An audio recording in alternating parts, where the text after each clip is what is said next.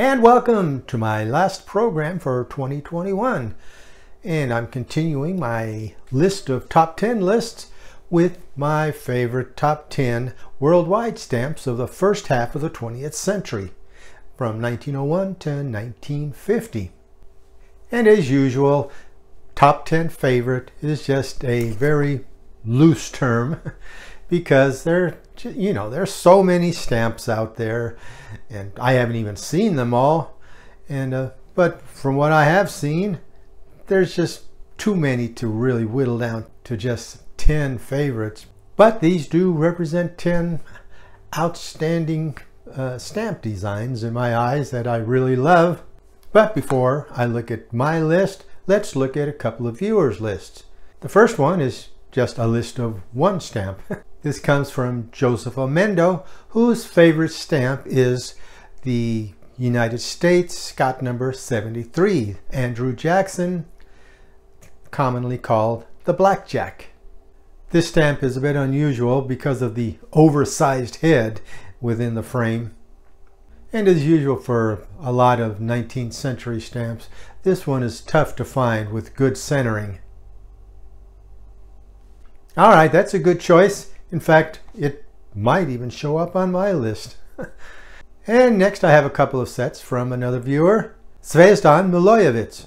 He lives in Serbia, and the stamps that he sent me are Yugoslavian stamps. The first one, a 12 stamp set from 1950. This set depicts various Yugoslav industries such as cattle raising, book manufacture, metallurgy. And it's a great looking set.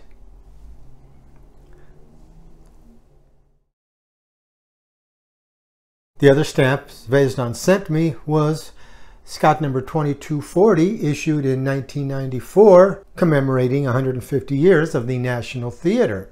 He also sent me a photograph of an error copy that he has of this stamp that's missing the inscription for Yugoslavia and for the title description of the stamp.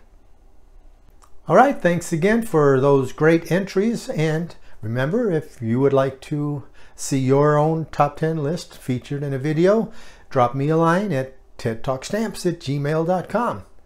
And now, without further ado, I'll just hop into my top 10 list, starting with this semi-postal set issued by Austria in 1922.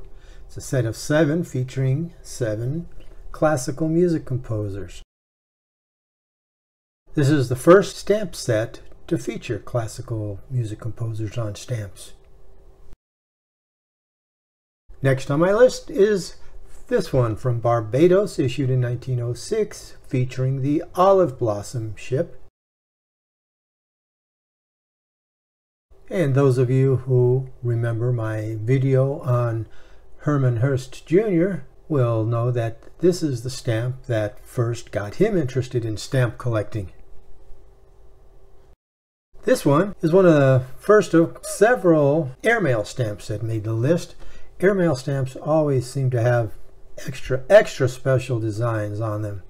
And this one I really love because of the that really dramatic close-up of the pilot in his old-fashioned flying helmet and goggles.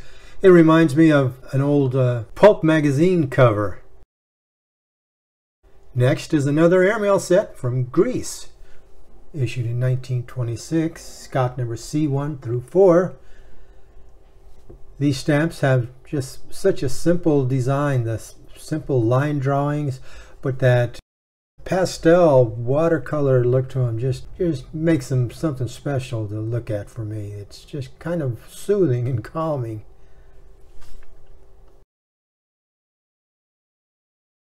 Next we have the first of 3 from France, all engraved by Pierre Gandon. This one depicts the Alexander III Bridge and Petit Palais in Paris. The next set, also from France, is also engraved by Pierre Gandon, and it has spectacular designs of a modern aircraft against a backdrop of Greek mythological figures. There's a centaur and Iris, Zeus, and a chariot of the sun. Just spectacular design. And the last one from France, also by Pierre Gandon, depicts a gull flying over the city of Paris. Just a beautiful, spectacular design.